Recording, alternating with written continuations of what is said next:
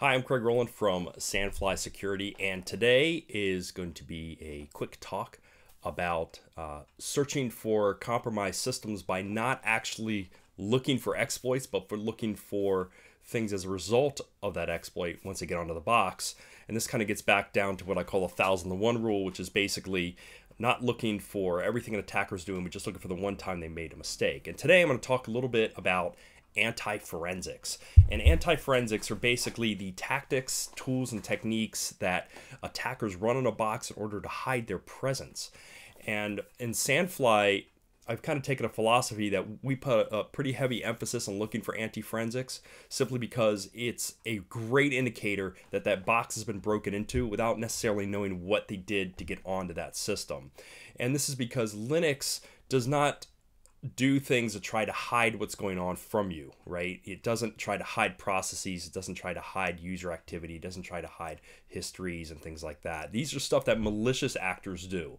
So the minute you log onto a Linux system and you're looking around and you see that something or someone is doing something to hide their presence, you know that system has trouble. It's not a natural part of how the box operates. So in terms of anti-forensics, what are some of the things you should be looking for?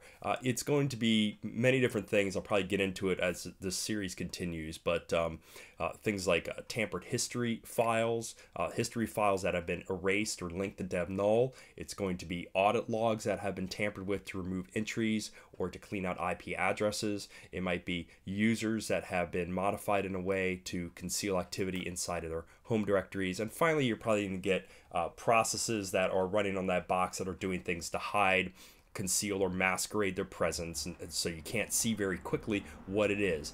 So these are the kinds of things you're going to see in terms of anti-forensics.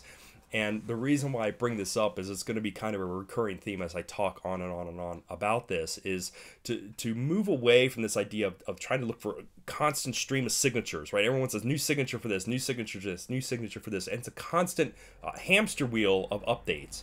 But instead, if you're looking at the tactics these guys are using, you're going to be far more effective. And in terms of anti-forensics, for instance, we look for a variety of things with Sandfly that could spot a lot of malware we've never even seen before. And the reason we can do it is because this malware comes on and the first thing it tries to do is hide in a way that's so particular and unique to someone doing something malicious, it can't be anything but bad activity.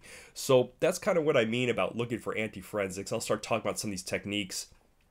And on my Twitter feed, I'm starting to post Linux commands that you can run and use, and some of them include searching for anti-forensics techniques. So this is kind of a concept I want you to start getting in your head, is to stop looking for signatures, specific signatures, and writing a new URL rule all the time for everything, but instead start looking for the tactics people are using once they get on your box. And this, we're going to be going on this as I talk more and more, but I think start thinking in that direction and you're going to find that your threat hunting and your intrusion detection on your systems is going to be a lot more reliable. So that's it for the video for now. Keep an eye on the channel, keep an eye on my Twitter feed. We're going to be talking a lot more about this topic. It's a very interesting area with a whole lot of things to go into. I think you're going to enjoy it. Thanks for watching. See you around.